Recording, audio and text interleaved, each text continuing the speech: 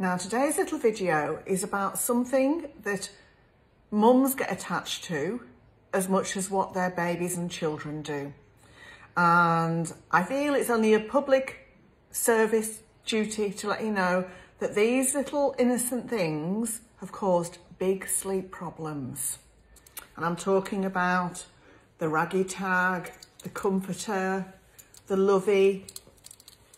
Now often these are given when babies are very, very young, and this is where the problem is. Because when a baby's very young, they can't problem solve and find it in the cot.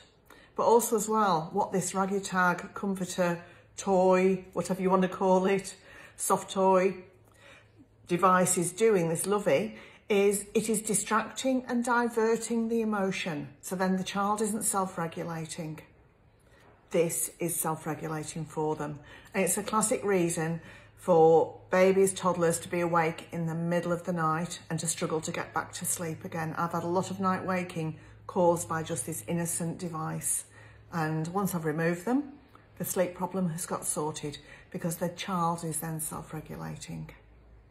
So I hope that helped some people out there.